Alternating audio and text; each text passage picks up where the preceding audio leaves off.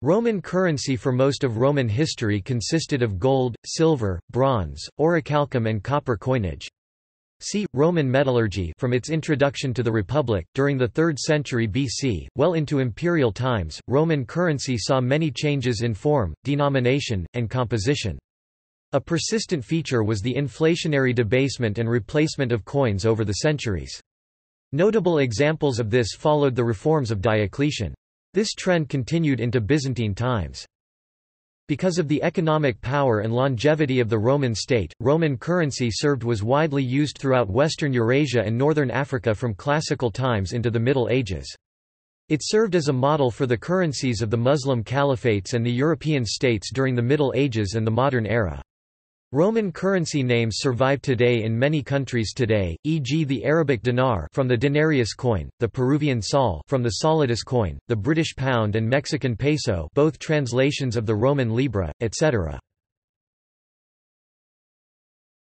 Topic: Authority to mint coins. The manufacture of coins in the Roman culture, dating from about the 4th century BC, significantly influenced later development of coin minting in Europe. The origin of the word mint is ascribed to the manufacture of silver coin at Rome in 269 BC at the temple of Juno Moneta. This goddess became the personification of money, and her name was applied both to money and to its place of manufacture. Roman mints were spread widely across the empire, and were sometimes used for propaganda purposes. The populace often learned of a new Roman emperor when coins appeared with the new emperor's portrait. Some of the emperors who ruled only for a short time made sure that a coin bore their image. Quietus, for example, ruled only part of the Roman Empire from 260 to 261 AD, and yet he issued 2 coins bearing his image. The Romans cast their larger copper coins in clay molds carrying distinctive markings, not because they did not know about striking, but because it was not suitable for such large masses of metal. History. Roman Republic, c. 500–27 BC. Roman adoption of metallic commodity money was a late development in monetary history. Bullion bars and ingots were used as money in Mesopotamia since the 7th millennium BC, and Greeks in Asia Minor had pioneered the use of coinage, which they employed in addition to other more primitive, monetary mediums of exchange, as early as the 7th century BC. Coinage proper was only introduced by the Roman Republican government c. 300 BC. The greatest city of the Magna Graecia region in southern Italy, and several other Italian cities, already had a long tradition of using coinage by this time and produced them in large quantities during the 4th century BC to pay for their wars against the inland Italian groups encroaching on their territory. For these reasons, the Romans would have certainly known about coinage systems long before their government actually introduced them. The reason behind Rome's adoption of coinage was likely cultural. The Romans had no pressing economic need, but they wanted to emulate Greek culture. They considered the institution of minted money a significant feature of that culture. However, Roman coinage initially saw very limited use. The type of money introduced by Rome was unlike that found elsewhere in the ancient Mediterranean. It combined a number of uncommon elements. One example is the large bronze bullion, the aes signatum, Latin for struck bronze. It measured about 160 by 90 mm, 6.3 by 3.5 in, and weighed around 1,500 to 1,600 grams, 53 to 56 ounces, being made out of a highly leaded tin bronze. Although similar metal currency bars had been produced in Italy and northern Etruscan areas, these had been made of aes grave, an unrefined metal with a high iron content. Along with the aes signatum, the Roman state also issued a series of bronze and silver coins that emulated the styles of those produced in Greek cities. Produced using the manner of manufacture then utilized in Greek Naples, the designs of these early coins were also heavily influenced by Greek designs. The designs on the coinage of the Republican period displayed a solid conservatism, usually illustrating mythical scenes or personifications of various gods and goddesses. Roman Empire, 27 BC to 476 AD. In 27 BC, the Roman Republic came to an end as Augustus 63 BC to 14 AD ascended to the throne as the first emperor. Taking autocratic power, it soon became recognized that there was a link between the emperor's sovereignty and the production of coinage. Iconography and design. Imperial iconography. The imagery on coins took an important step when Julius Caesar issued coins bearing his own portrait. While moneyers had earlier issued coins with portraits of ancestors, Caesar's was the first Roman coinage to feature the portrait of a living individual. The tradition continued following Caesar's assassination, although the imperators from time to time also produced coins featuring the traditional deities and personifications found on earlier coins. The image of the Roman emperor took on a special importance in the centuries that followed, because during the empire, the emperor embodied the state and its policies. The names of moneyers continued to appear on the coins until the middle of Augustus' reign. Although the duty of moneyers during the empire is not known, since the position was not abolished, it is believed that they still had some influence over the imagery of the coins. The main focus of the imagery during the empire was on the portrait of the emperor. Coins were an important means of disseminating this image throughout the empire. Coins often attempted to make the emperor appear god-like through associating the emperor with attributes normally seen in divinities, or emphasizing the special relationship between the emperor and a particular deity by producing a preponderance of coins depicting that deity. During his campaign against Pompey, Caesar issued a variety of types that featured images of either Venus or Aeneas, attempting to associate himself with his divine ancestors. An example of an emperor who went to an extreme in proclaiming divine status was Commodus. In 192 AD, he issued a series of coins depicting his bust clad in a lion skin, the usual depiction of Hercules, on the obverse, and an inscription proclaiming that he was the Roman incarnation of Hercules on the reverse. Although Commodus was excessive in his depiction of his image, this extreme case is indicative of the objective of many emperors in the exploitation of their portraits. While the emperor is by far the most frequent portrait on the obverse of coins, heirs apparent, predecessors, and other family members, such as empresses, were also featured. To aid in succession, the legitimacy of an heir was affirmed by producing coins for that successor. This was done from the time of Augustus till the end of the empire. Featuring the portrait of an individual on a coin, which became legal in 44 BC, caused the coin to be viewed as embodying the attributes of the individual portrayed. Dio wrote that following the death of Caligula the Senate demonetized his coinage, and ordered that they be melted.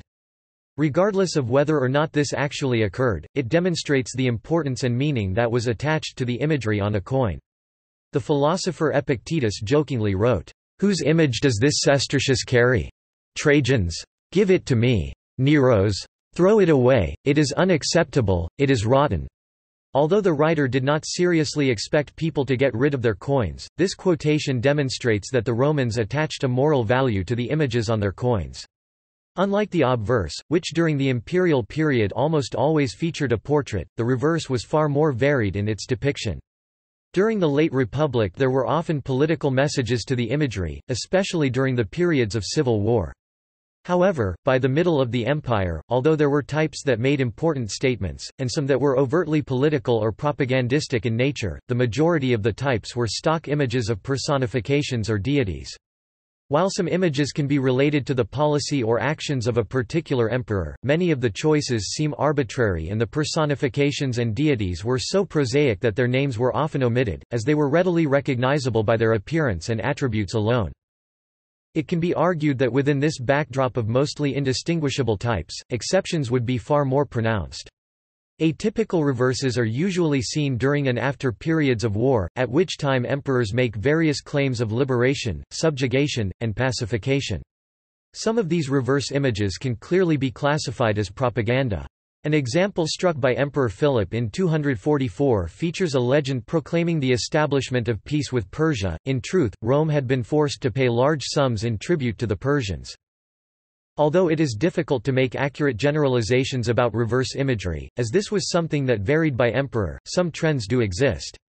An example is reverse types of the military emperors during the second half of the 3rd century, where virtually all of the types were the common and standard personifications and deities.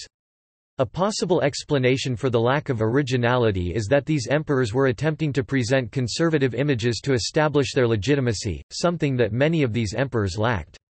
Although these emperors relied on traditional reverse types, their portraits often emphasized their authority through stern gazes, and even featured the bust of the emperor clad in armor. Value and composition. Unlike most modern coins, Roman coins had, at least in the early centuries, significant intrinsic value. However, while the gold and silver issues contained precious metals, the value of a coin was slightly higher than its precious metal content, so they were not, strictly speaking, bullion. Also, over the course of time the purity and weight of the silver coins were reduced. Estimates of the value of the denarius range from 1.6 to 2.85 times its metal content, thought to equal the purchasing power of 10 modern British pounds sterling $15.50 at the beginning of the Roman Empire to around £18 sterling $28 by its end, comparing bread, wine and meat prices and, over the same period, around 1 to 3 days' pay for a legionary. The coinage system that existed in Egypt until the time of Diocletian's monetary reform was a closed system based upon the heavily debased tetradrachm. Although the value of these tetradrachmas can be reckoned as being equivalent in value to the denarius, their precious metal content was always much lower. Clearly, not all coins that circulated contained precious metals, as the value of these coins was too great to be convenient for everyday purchases. A dichotomy existed between the coins with an intrinsic value and those with only a token value. This is reflected in the infrequent and inadequate production of bronze coinage during the Republic, where from the time of Sulla till the time of Augustus no bronze coins were minted at all. Even during the periods when bronze coins were produced, their workmanship was sometimes very crude and of low quality. Debasement. The type of coins issued changed under the coinage reform of Diocletian. The heavily debased Antoninianus double denarius was replaced with a variety of new denominations, and a new range of imagery was introduced that attempted to convey different ideas. The new government set up by Diocletian was a tetrarchy, or rule by four, with each emperor receiving a separate territory to rule. The new imagery includes a large, stern portrait that is representative of the emperor. This image was not meant to show the actual portrait of a particular emperor, but was instead a character that embodied the power that the emperor possessed. The reverse type was equally universal, featuring the spirit or genius of the Romans. The introduction of a new type of government and a new system of coinage represents an attempt by Diocletian to return peace and security to Rome, after the previous century of constant warfare and uncertainty.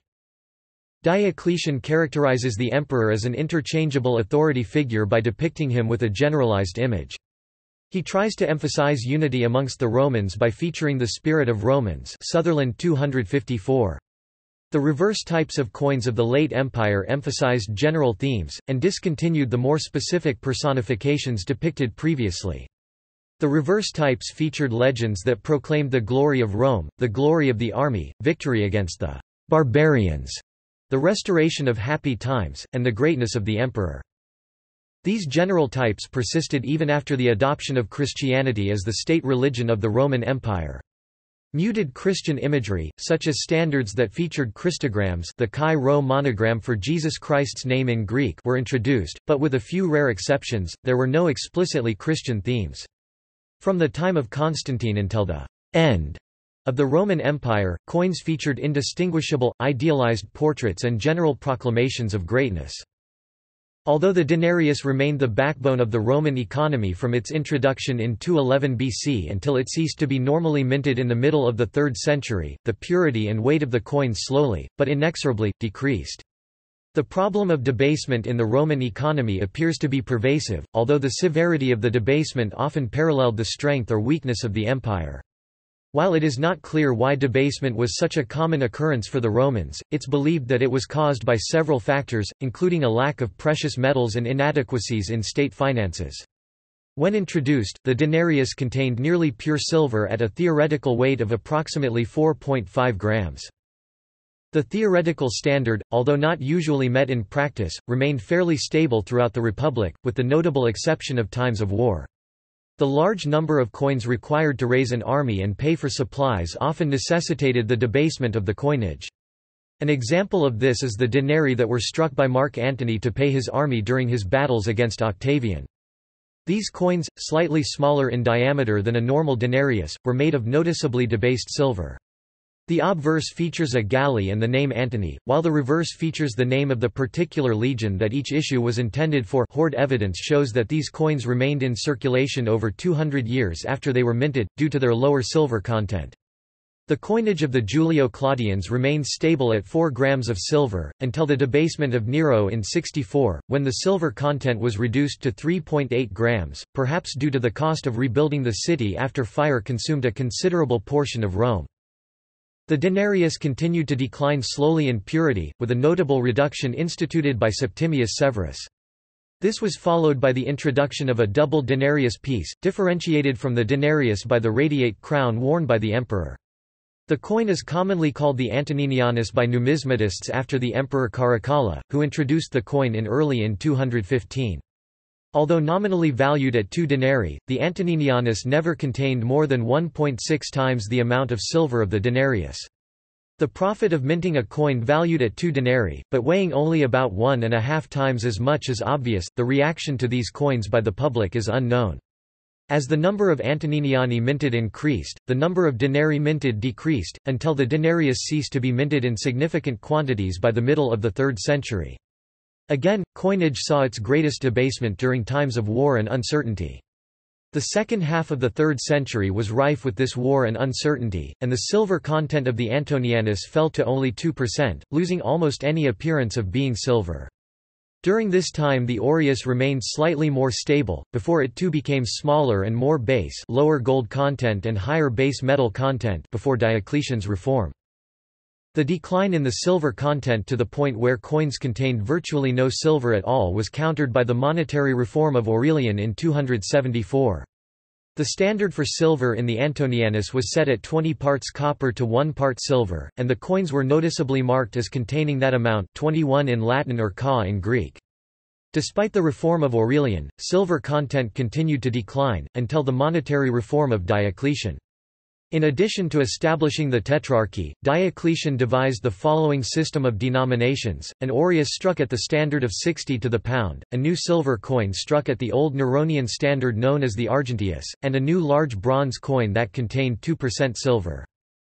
Diocletian issued an edict on maximum prices in 301, which attempted to establish the legal maximum prices that could be charged for goods and services. The attempt to establish maximum prices was an exercise in futility as maximum prices were impossible to enforce. The edict was reckoned in terms of denarii, although no such coin had been struck for over 50 years. It is believed that the bronze phallus was valued at 12.5 denarii. Like earlier reforms, this too eroded and was replaced by an uncertain coinage consisting mostly of gold and bronze. The exact relationship and denomination of the bronze issues of a variety of sizes is not known, and is believed to have fluctuated heavily on the market. The exact reason that Roman coinage sustained constant debasement is not known, but the most common theories involve inflation, trade with India, which drained silver from the Mediterranean world, and inadequacies in state finances. It is clear from papyri that the pay of the Roman soldier increased from 900 sestertii a year under Augustus to 2,000 sestertii a year under Septimius Severus, and the price of grain more than tripled, indicating that fall in real wages and a moderate inflation occurred during this time. Another reason for debasement was lack of raw metal with which to produce coins. Italy itself contains no large or reliable mines for precious metals, therefore the precious metals for coinage had to be obtained elsewhere. The majority of the precious metals that Rome obtained during its period of expansion arrived in the form of war booty from defeated territories, and subsequent tribute and taxes by new conquered lands. When Rome ceased to expand, the precious metals for coinage then came from newly mined silver, such as from Greece and Spain, and from melting older coins. Without a constant influx of precious metals from an outside source, and with the expense of continual wars, it would seem reasonable that coins might be debased to increase the amount that the government could spend. A simpler possible explanation for the debasement of coinage is that it allowed the state to spend more than it had. By decreasing the amount of silver in its coins, Rome could produce more coins and stretch its budget. As time progressed, the trade deficit of the West, because of its buying of grain and other commodities, led to a currency drainage in Rome. Equivalences.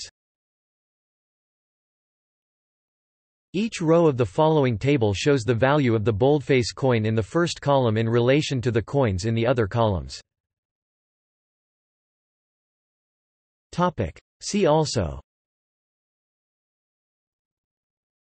List of historical currencies, Roman economy, Roman Republican coinage, Roman provincial currency, Byzantine coinage, Visigothic coinage, Roman Republican moneyers, tessera, spintria, ancient symbols Unicode block.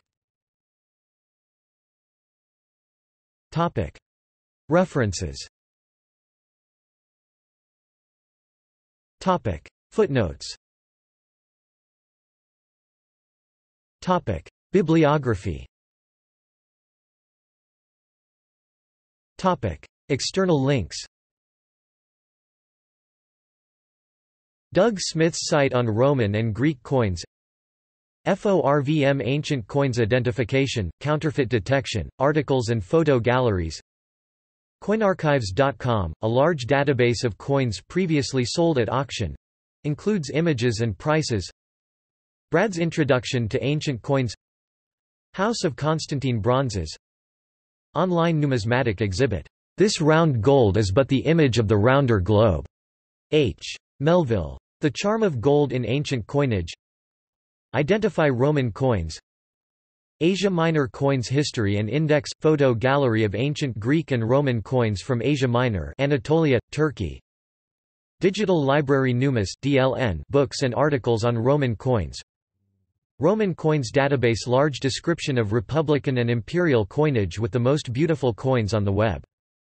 UCD Classical Museum – Roman Republican coins. A UCD digital library collection.